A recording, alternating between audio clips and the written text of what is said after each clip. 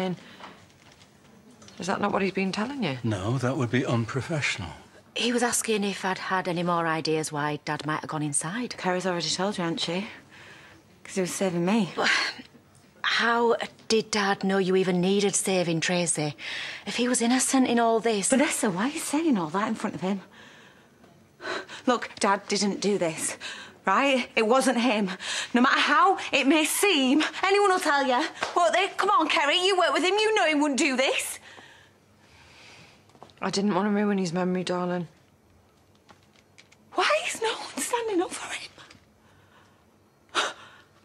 Billy, you were his mate, you know, and you don't. Come on!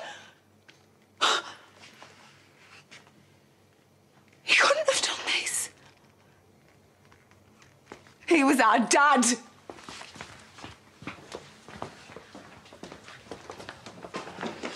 Tracy, wait. Don't, Amy, don't.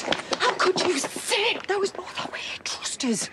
We killed him and now you're slagging him off, lying to the police about him. Goldberg knew that something was up. He was threatening us with all sorts and I had to throw them off the scent, otherwise they'd be looking at us. I had no choice. I didn't want to, but Frank... Well, it can't hurt him now, can it? What about his family? Tracy's in bits. Listen, I feel awful about that. We can't help that now.